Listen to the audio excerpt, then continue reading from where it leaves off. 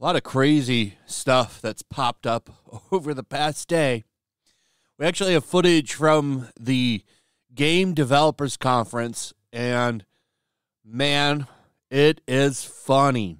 Now, I showed a panel list from this conference in my last video, and there is a lot of nonsense going on at the Game Developers Conference. There's about 15% of all panels are dedicated to woke nonsense. And then there's this.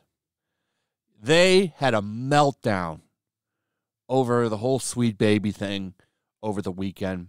You know, a lot of them were talking about this, and some of them went nuts. Literally, I'm going to show you. They had like their 2 minutes of hate. So, Grums, hashtag GDC is going nuts. Why do they always scream like babies? And the lie gets repeated again.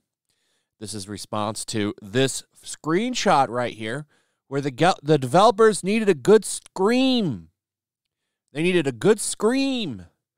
And we have footage of that scream.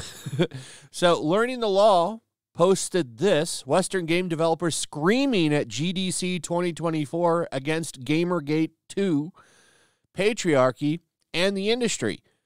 Totally sane behavior. No wonder they end up making female characters look like vegan gremlins. The West has fallen. So apparently this footage is the people at GDC just having a good scream. You know, they're mad that people have found out about their bullshit, and they want to go out into the grass and do this totally normal behavior. Totally normal, totally fine.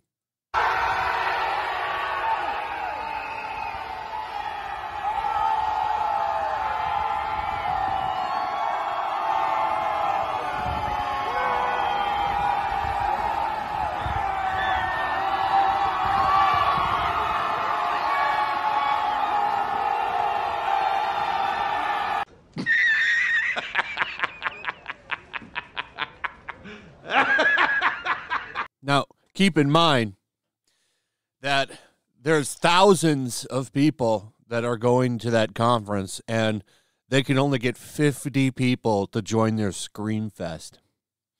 So, yeah, a lot of just weird stuff going on there. This isn't the only thing, though. I mean, this is really starting to kick off. IGN is now getting involved. I don't think that they've really said anything until now. But now they're, of course, siding with the weirdos, which should be expected. Modern-day IGN is a stone throw from Kotaku and Polygon. And when they start to get more desperate for money, they're going to start going down that route, too. And you'll start seeing articles about how to use butt plugs in Animal Crossing at the same time, just like Kotaku does.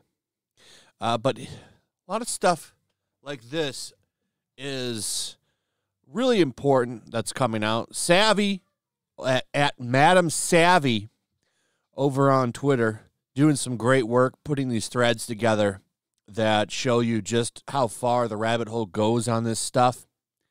And it's really concerning to me that tax dollars are funding some of these companies like Sweet Baby.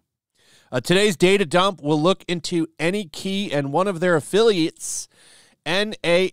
AnyKey lists Take This org as an affiliate. And they list NASEF further down, who is DHS funded, meaning taxpayer dollars. And this is the group right here funding a lot of this shit that's been going on.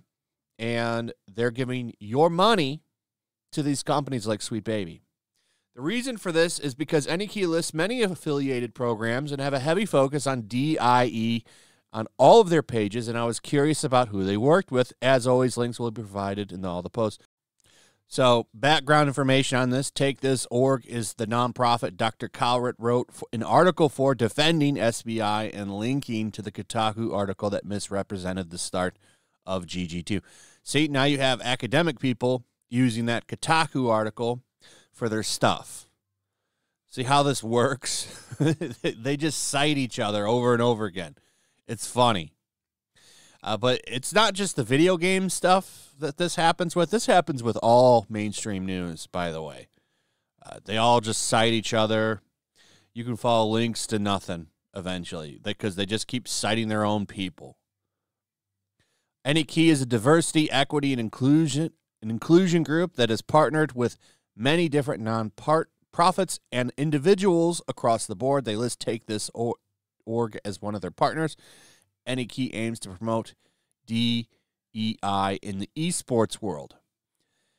NASEF, Network of Academic and Scholastic Esports Federations, is DHS funded as of 2022 and has received $750,000 US. Wow. So great work by her. Another interesting thing that's going on is the fact that Take This also did some panels at the conference. In fact, they held 2 talks at GDC. Advocacy, Microtalks, Culture, Civics, and Karma. And then retaining diverse employees, taking the next step in DEIB. But there's one more thing.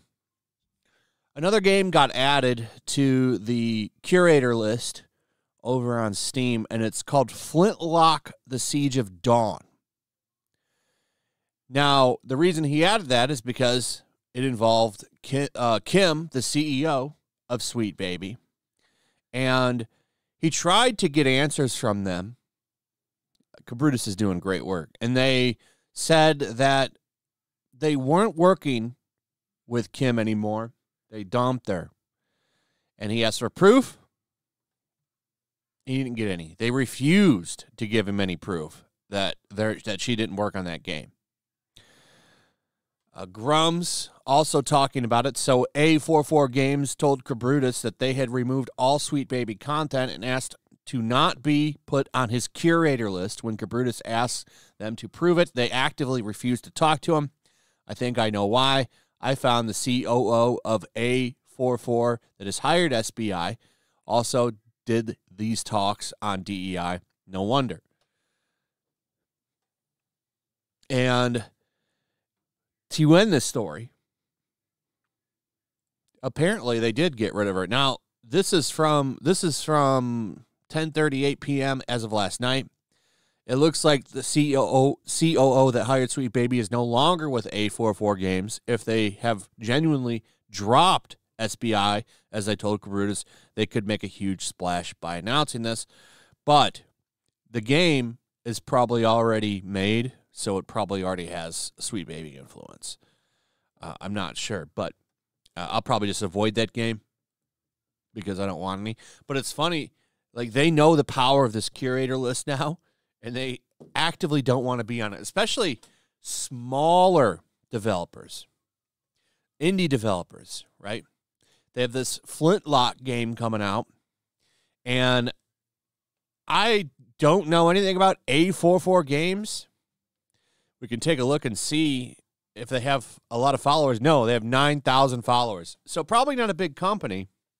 The last place they want to be is on a curator list with hundreds of thousands of people that aren't going to buy your game and, in fact, are going to put a stigma on it because anybody working with Sweet Baby is going to face stigma. So, yeah, they don't want to be on that. But it's funny that they refuse to really acknowledge if she worked on that game or not. And if she did, like, I'm not going to buy that game. And that's going to spread. Word of mouth is the most powerful thing to spread media, anything really. But word of mouth is going to spread the fact that they worked with Sweet Baby. That curator list is bigger than the actual number because that's 300,000 people. They're going to tell all of their friends about Sweet Baby and all the bullshit going on. So that's just something you don't want if you're a small developer. And, you know, you're going to have to make a choice. Do you want to please a niche group of woke radicals, or do you want to make money on a game? I mean, it's pretty simple, in my opinion. But anyway, that's pretty much it. Let me know what you guys think about all of this in the comments. Also, if you would, please like, subscribe, share the video. Make sure you're still subscribed, hit that notification bell. And I'll see you on the next one. Peace. Make sure to check out my locals. There's a link in the description. It's a fun community that I'm trying to build over here. If you don't want to support me on YouTube, you can come over here. None of that money goes to YouTube. You also can just come over here for free. But if you are a supporter over here, I do plan on doing an extra live stream once a month and throwing links to the supporters so you can actually come on and have a supporter live stream with me. Also, it's a good place to catch all of my content. You don't have to worry about notifications like YouTube. They'll definitely work over here. So come check out my locals.